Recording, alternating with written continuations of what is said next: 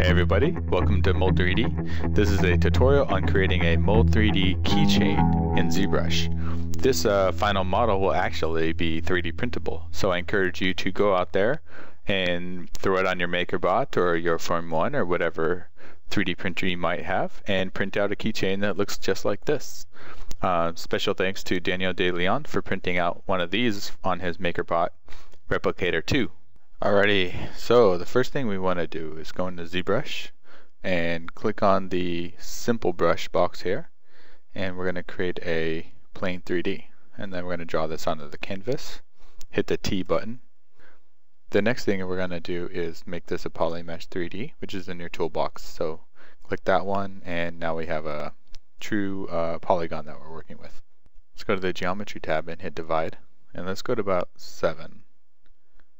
That's about 4 million polys. So yeah, 4 million. That's good enough for us. And the next step is we're going to actually create this model using a texture map. So go to texture map, drop down, and at the same time let's go ahead and open up the masking. And if you hold Control Shift and click masking, you can have both of them open at the same time.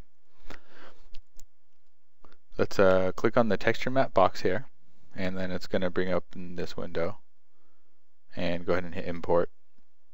And go ahead and source the texture map that's included in the link below, and it's called the logo keychain.psd.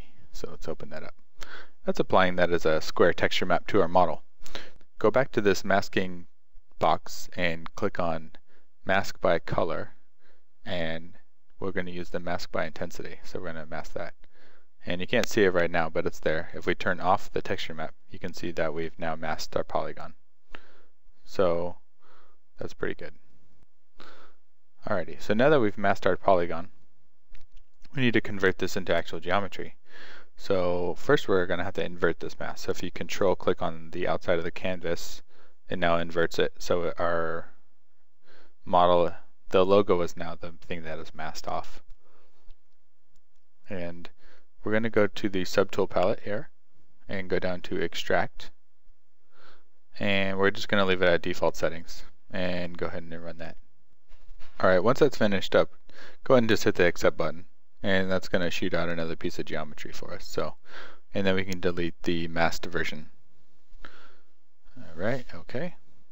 Now that we have this geometry, let's clear our mask, and what we're going to do is, instead of using this the way it is, we're going to recreate this side part. So luckily for us, these are all polygrouped. We can isolate this one by Control Shift clicking on the top polygroup. So Control Shift click on that one, and now we're isolated. And let's go ahead and delete hidden. So go to the geometry tab and go down to modify topology and delete hidden. So alright, now we have this one by itself and there's no other geometry attached to it. Now, after a few tests, I found that doing retopologize right away is pretty beneficial. So let's go to the geometry and go to ZRemesher, and I'm going to change this to about 18. And I'm going to also turn off adapt and adaptive size, turn that all the way down. This is going to give us a perfectly uniform topology across the whole model. And let's run that. Okay.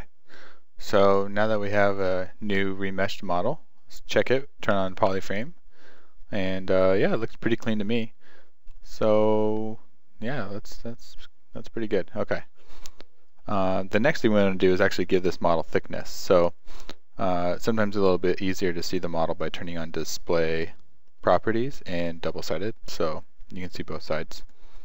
And let's go to the transpose tool, the W key. By tapping, we get the normal of the polygon to work with. So the next thing we do is go to Morph Target, and we're going to store the Morph Target. If you already had one by chance, just make sure you delete and store it. And then what we're going to do is we're going to shift and drag upwards and then let go. And then what we're going to do is hit this create difference mesh, and then you're going to see a new subtool pop up into your toolbox, and that's our new one. So you can see now we have the new model made. And if you go to a polyframe, we get that. Alright, so what we're going to do is try to clean up some of this edging. And the way we can do that pretty easily, we go to deformation and then do the polish by feature. So I'm going to undo that and just go a little bit.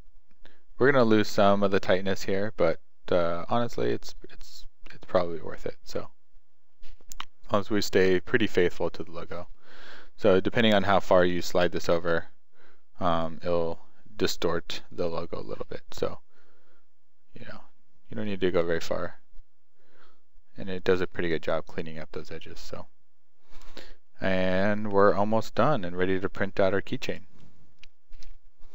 So the next thing we're going to do is export this mesh out, and I'm going to run this through the decimation real fast.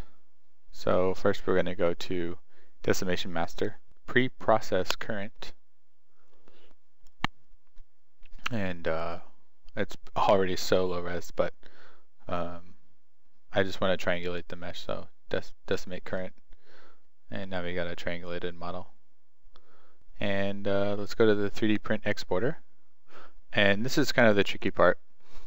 So the best way to do this is, if you work in the standard system, first of all you need to update your size ratio, so go ahead and do that. That's going to build a bounding box around your model.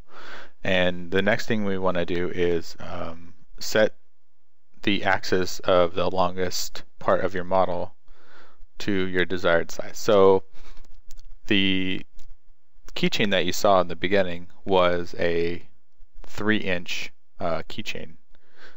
So if you wanted to do 3-inch, you just hit 3 and enter. And most 3D print softwares like to work in millimeter natively, and it's better to not let them do the conversion. So we're going to go ahead and hit millimeter, and then we're going to change it to export selected, just in case you have other subtools in there. You don't want to export everything. And then export this STL. So I'm going to go ahead and save over this Mold3D keychain logo and hit yes. And let's see, let's bring it up in Makerware. So I'm going to go ahead and add,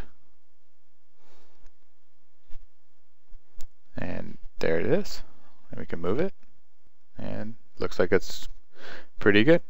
And then just for sake of testing, let's bring this one up in Formlabs as well, and looks good too. So you can place that right in the middle of the build platform. Alright, you can see the layers, and everything looks pretty great. So finishing this tutorial up, let's take a look at some product shots.